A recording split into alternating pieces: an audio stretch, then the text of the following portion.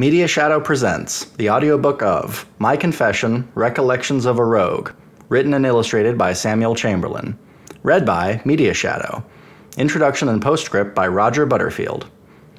The publishing rights of this book are retained by the West Point Museum, who have graciously granted me permission through a usage agreement to record and release this audiobook for free for educational purposes.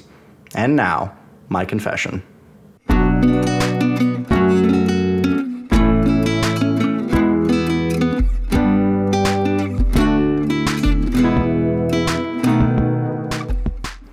Introduction. This book is a wonderfully fresh and exciting historical discovery. To read Samuel Chamberlain's private memoirs and look at his long-hidden pictures of the Mexican War is like stepping back at once into another America. In the 1840s, the United States was a boisterous teenager among the nations, bursting with energy, spoiling for a fight, careless of its wild oats, ever ready to gush sentimental tears, and absolutely certain of its manifest destiny to expand all over the map. Private Sam Chamberlain of the U.S. Army embodied these qualities, expressed them in action, and put them on paper in pictures and words. He wrote his own title, My Confession, on page 1 of his manuscript, and an amazing confession it is. How he came to write this book, how it remained in obscurity for nearly 100 years, and only recently came to light, is an interesting bit of history in itself. Samuel Emmerly Chamberlain, his full name, was born on November 27, 1829, at Center Harbor, New Hampshire. His regular schooling must have been brief, but he read a great deal, even as a boy, and in later years owned a large library. There is nothing in the record to explain his artistic ability, though his father's occupation, stonecutter, suggests the ancient Yankee skill of engraving death's heads and weeping angels on village tombstones. When Sam was small, the family moved to Boston, where his father died in 1844. That was the same year that 15-year-old Sam took off for Illinois to begin the story which is told in his memoirs. In 1854, he came back to Boston, where he soon married and began raising a family. In time, he became a prominent citizen, a holder of public office, and a brevet brigadier general at the end of the Civil War. But he found it hard to put aside the adventures of his youth, and he began to compile, for his own amusement, a very long, profusely illustrated, handwritten account of the men he had killed, the girls he had loved, the joyous fights and escapes he had during the 10 years of roaming and soldiering in Mexico and the Old Wild West. Most of Chamberlain's narrative is devoted to his experiences as a cavalryman in the Mexican War, 1846 to 1848. He carried a sketchbook throughout the war and drew pictures as gifts for his fellow soldiers and officers. When he sat down to write his private book, he embellished it with nearly 100 large drawings, brilliantly colored and full of action. He also decorated the written pages of his text with colored initials and headings, pen and ink vignettes, and richly worked script, in a manner of a medieval monk laboring over an illuminated manuscript. The resulting document is both a work of art and a fascinating story of romantic shenanigans and war.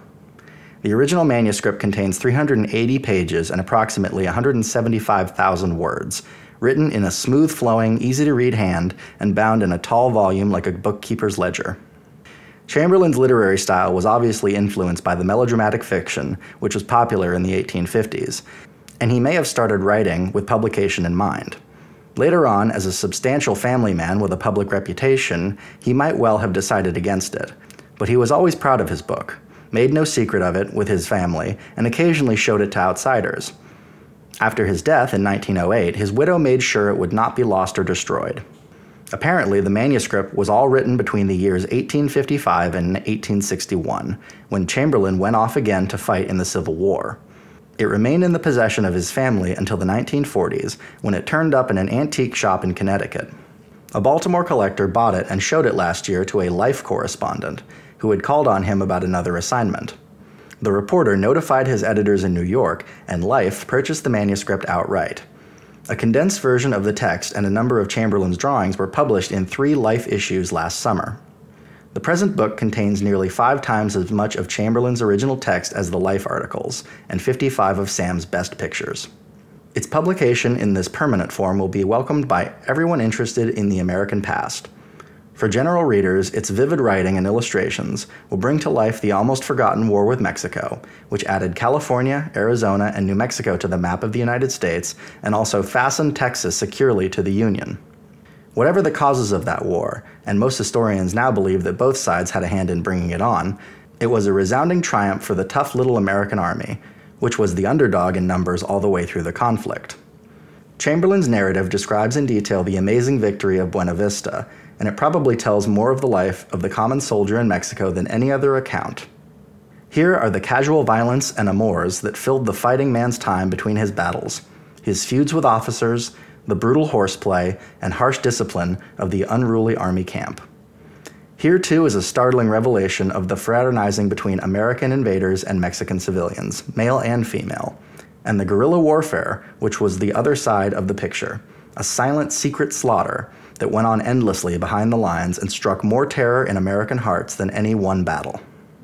There is much here also that is not connected with the war, about what life was like on the stagecoaches and steamboats in the Mississippi River towns, the saloons of San Antonio, and the outlaw territory of the far Southwest a century ago. Official records of the National Archives in Washington provide proof that Sam was really there. These papers show that he enlisted in the Illinois Foot Volunteers at Alton on June 12, 1846, when he was still only 16 years old. On September 8, 1846, he was discharged at San Antonio and signed up on the same day for 5 years in the 1st Regiment of the United States Dragoons, listing his occupation as laborer, and swearing he was over 21. Attached to this document is a curious affidavit signed by his captain, Enoch Steen, which reads in part, "I certify on honor that I have minutely inspected the recruit, Samuel E. Chamberlain, previously to his enlistment, and that he was entirely sober when enlisted. This soldier has gray eyes, light hair, light complexion, is 6 feet 2 inches high." The final entry on Sam's Mexican War record is a return of the 1st Dragoons, which lists him as a deserter, under date of March 22, 1849. By this time, the regiment was in Los Angeles and was losing men fast to gold fever. Sam has a somewhat different story. He says he was honorably discharged from the Dragoons in Mexico, joined their expedition to California as a civilian wagon master, and ran away to a band of outlaws because an officer confiscated his sketchbook and chained him to a tree. But he certainly did desert somewhere and sometime, and as far as the War Department is concerned, he is a deserter to this day. In dealing with matters of this kind, the editors of Harper's have very properly let Sam tell his story in his own words and in his own way, so long as no serious violence to history was involved. It is quite obvious that there are many inaccuracies in his original manuscript. His urge to glorify himself on the battlefield and in the boudoir led him into exaggeration and even invention. He was careless or ignorant about names, dates, and other details, including his use of the Spanish language and English grammar and punctuation. Some of his more serious errors, the outright fictional passages, have been omitted from this book. Others have been corrected in the text or through the use of footnotes. Still others of a minor nature have been allowed to stand. This applies to his eccentric spellings and also to the use of words like greaser, which are just as offensive to most Americans today as they are to Mexicans. Such expressions remain in the interest of preserving the flavor of the author's original narrative.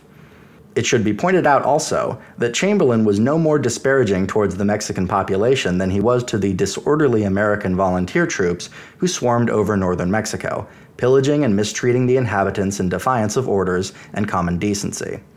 Sam was often assigned to round up these hoodlums, using violence when necessary. His memoirs contain as much about American atrocities as they do about the Mexican variety, and he expressed admiration for Mexican bravery and patriotism. If his accounts of the fighting come out one-sided, that is quite understandable. Sam was an American soldier in a hostile foreign land, and this is his personal story. Rodger Butterfield, 1956. Chapter 1. I Leave Home. The day was cold and drear in December 1844 when I bid goodbye to my friends at the Worcester Depot in the good city of Boston and embarked on the train for Norwich en route for the Great West. I was in my 16th year, full of life, yet felt sad and downhearted enough at leaving home for years, if not forever. What a change the last few months had made in my prospect for life. From a promising member of the Baptist Church in Bowdoin Square and a prospective theological student at the Northampton Institute, I was now, to quote the language of Reverend R.W. Cushman, of the above church, worse than the devil. What had produced this change? Who was to blame?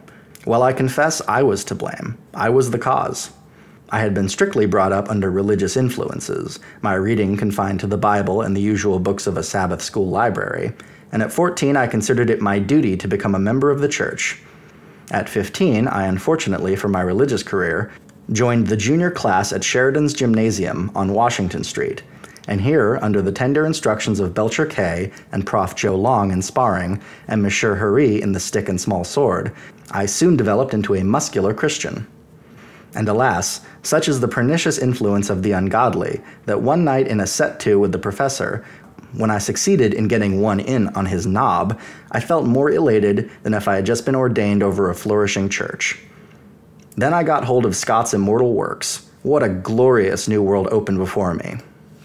How I devoured their pages. Oh, how I longed to emulate his heroes. I took pride in all athletic exercises and was anxious for a chance to use my strength and skill in defense of oppressed beauty. One Sunday on my way to church, I was insulted by a rough, and on my remonstrating with him for using profane language on the Holy Sabbath, he, with a fearful oath, struck at me. Now, while I was ready to forgive the sinner for his insult to me, I felt it was my Christian duty to punish him for his blasphemy. With my right, I neatly stopped his blow and landed a stinger on his potato trap with my left duke, drawing the claret and sending him to the grass. The rowdy got up and ran down Chardon Street, and I turned to cross over, when I saw one of our good deacons with his 2 lovely daughters passing. From their looks, I knew they had witnessed the little unpleasantness. This alarmed me at first, but when I caught sight of a merry twinkle in the good deacon's eyes and an admiring glance from the young ladies, I felt safe. Other members had seen the incident, and the matter was brought before the church. I was cited before the committee, where I somewhat astonished the worthies by my plea that I consciously believed that I had acted as a good Christian should act, and for the interest of the church. My good friends appeared for me, and I was cleared of all sinful intention in this wholesome rebuke to a sinner. Without egotism, I must confess, however, painful it may be to my feelings that I had always been rather a favorite with the young sisters. But this little affair gave the darlings such inflated ideas of my prowess that I was in great demand as an escort for them home on prayer meeting nights, monthly concerts, etc.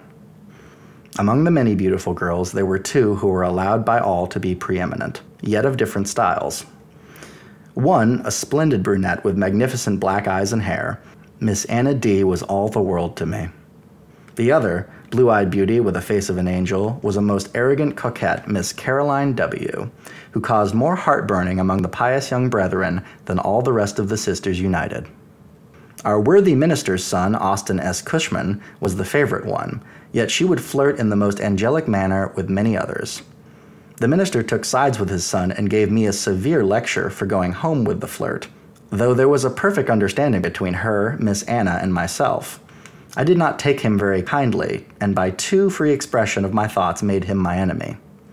My lessons at the gymnasium continued, and I there formed new associates who were not exactly of the same religious principles as those of Bowdoin Square Church, but good fellows nevertheless. My religious record was culminating to a crisis, and soon the bolt fell. One night at singing school, the singing master David Payne, who was also the organist for the church, was ungentlemanly enough to call out the name of my adored one for whispering. The sensitive, high-toned beauty, overcome at the painful insult, burst into tears. I first rushed to her assistance, but finding the sisters were assisting her, I turned on the inhuman author of her woe and declared that no gentleman would thus insult a lady. His answer was to order me to leave the vestry and school. On my declining to do so, he proceeded to put me out. Shades of Belcher K. forbid. Harry of the Wind, Ivanhoe, Don Quixote inspire me to meet this shameless oppressor of girls' rights. He clinched me, and then all the long pent-up knight-errantry and the 7 champions of Christendom consolidated in me burst, and Payne lay prostrate, bleeding, almost annihilated. The tears of my loved one was revenged in blood. But the end was not yet. I had struck a most romantic attitude and exclaimed, "Time!" when I was beset by foes, and though I fought like another Black Knight, yet I was overcome by numbers and dragged out. My lady love brought out my personal effects, and we retreated to her paternal mansion.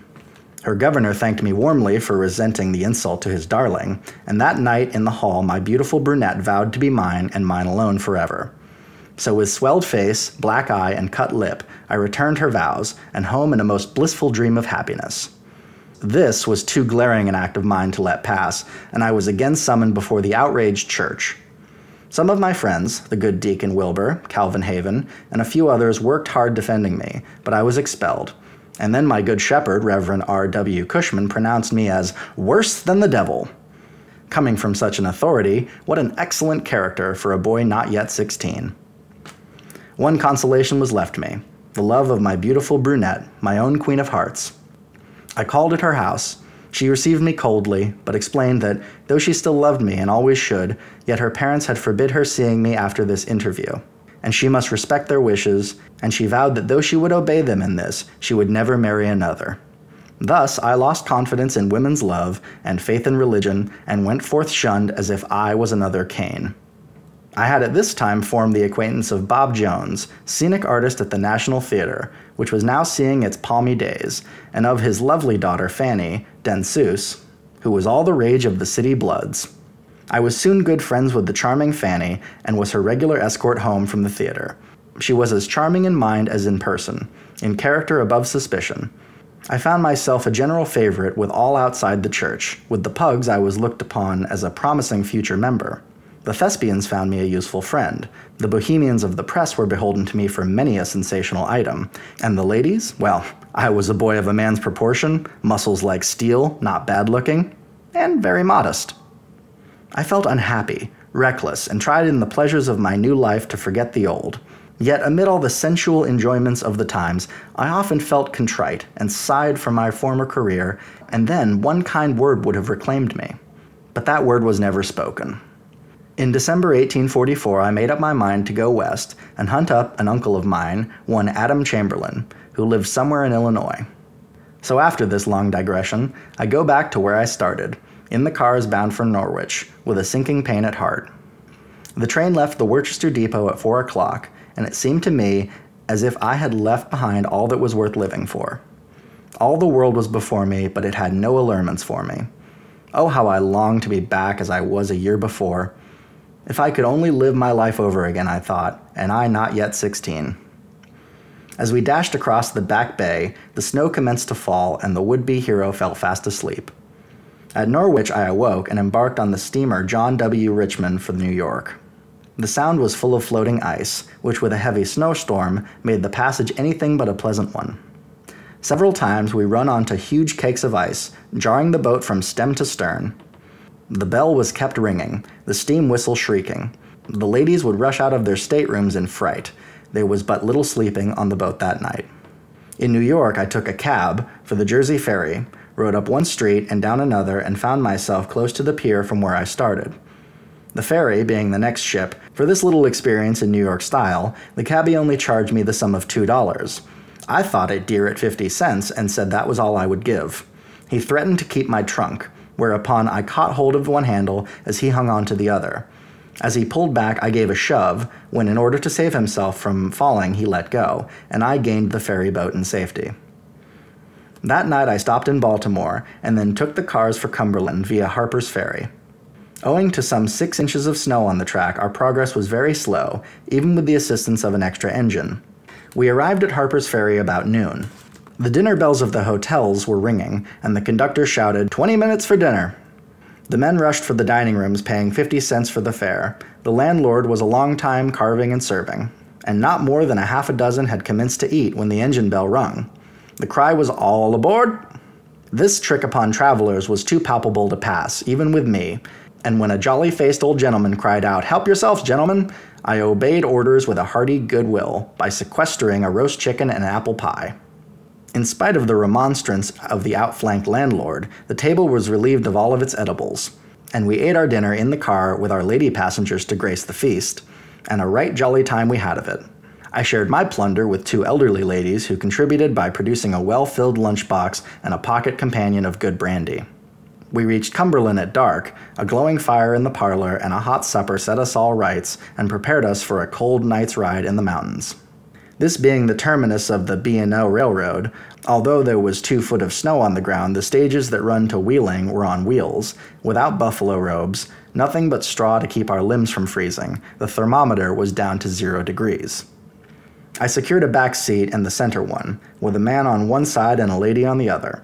I offered the latter my seat as being warmer, but it was declined. It was so dark outside that I could form no idea whether she was old or young, handsome or ugly, but I was certain she was not one of my brandy-drinking acquaintances of the dinner, as she had concluded to stop in Cumberland overnight, and when we left they were at their 4th glass of hot peach and honey. Wrapping myself up in my fur-lined overcoat, I tried to sleep, but it was so bitter cold I could not rest. I would drop into an uneasy slumber, disturbed by horrid dreams, and would awake numb with cold. The miserable night ended at last, and when the early dawn gave us light, I gave an anxious look at my bowers. The right one was a 250-pound Negro, his breath a villainous compound of whiskey, tobacco, and onions. I gave him a shove when a gentle sigh drew my attention to my left. By Venus, what a contrast! A young and lovely girl, richly and warmly clothed in velvet and furs, was reclining her head on my shoulder, fast asleep. I got rid of my sable friend on my right and devoted my whole attention to my friend on the left. I found it necessary to preserve her equilibrium to put my arm around her, and we passed over many a mile when a sudden jolt awoke the beauty, who looked at me with surprise and apologized for the freedom she took in using my shoulder, and I for being so familiar as to have my arm where it was, as I deemed it necessary to keep her from falling. We were soon chatting away as if we had been acquainted all our lives. But then it didn't take long to be intimate when parties have slept together. She informed me she was the daughter of the late Senator Fulton of Arkansas, who died recently in Washington. His remains had been shipped from New York to New Orleans. She said that she had been 3 terms to the Georgetown Female Seminary, and was now on her way home with a gentleman, her guardian, who she pointed out the red-faced old gentleman who gave orders to secure our dinner at Harper's Ferry. She was a great talker, and her eyes that were jet black, how they would sparkle, dance, and flash as she run on. How fast her questions came. Before we stopped to breakfast, I knew her whole story, and she as much of mine as I chose to tell. She was sorry I was a Yankee, but when I assured her that I had never made a wooden nutmeg or peddled a wooden clock in my life, she thought better of me. She was some 3 years older than myself, and when she found this out, she commenced to patronize me most fearfully.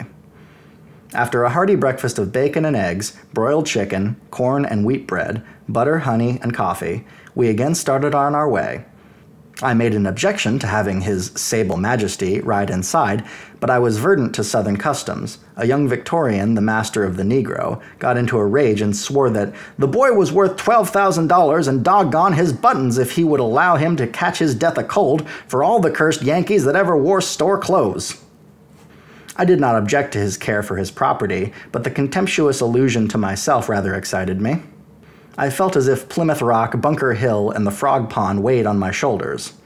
I had taken this representative of the Southern chivalry by the collar when the voice of my beauty made me recollect that there was ladies present. What a little tempest she was! She declared that the Negro should not ride in this coach, that his master was a mean white, that if the Negro caught cold and died she would pay for him, but ride in the same coach he should not. Her guardian laughed at the rage of his ward, when her violent rage subsided in hysterical tears, but her point was gained. The Virginian, with a savage look at me, took passage with his chattel in another coach. We had the back seat all to ourselves, and as her jolly old guardie gave her a heavy lap robe, we got along very comfortably. Coming to a long steep hill, most of the passengers got out to walk. There being a strong crust of snow on the walking was excellent. She gave me an introduction to Mr. Wyman, her guardian. At first he was as crusty as the snow, but gradually thawed and produced a bottle of cordial, and after we each took a drink he showed me more cordiality. He soon got tired, left us, and resumed his seat in the coach. Her ladyship's tongue ran faster than ever. She described her home, the imaginary home of Claude Melot, paled before her description of her paradise on the Arkansas of the cotton fields. The 100 slaves, and she the sole heiress of all. During this walk she often said, "It's too bad you're a Yankee. How I wish you were a Southerner." The day passed pleasantly enough, walking up hills and riding down with a gorgeous dinner and supper at the wayside inns. At the place where we got supper, Mr. Wyman purchased a heavy quilt for his fiery little charge, and when we took our seats for another night's ride, we were well prepared for it. With our furs, robe, and quilt, and back seat all to ourselves and pressed in each other's arms, we thought the weather had wonderfully moderated. We felt no cold. In fact, we were all in a glow, and if our lips did meet in blissful kisses, it could not be wondered at. We at last fell asleep and did not wake until the stage drew up at the door of the United States Hotel in Wheeling at 3 o'clock in the morning. The passengers were so numb and cramped with cold that most of them had to be carried into the hotel. Mr. Wyman, the guardian, was undeniably drunk. I am sorry to record it, but the truth compels me to make the statement. His bottle was empty. He tried to sing, made a failure, and sank into a chair and was soon asleep. I booked the names and had him carried up to his room and returned to look after my fair charge. The office room was crowded as other stages had arrived. A glorious soft coal fire blazed up in an open grate. The jovial landlord and assistants were busy attending to the various calls and concocting mysterious hot drinks.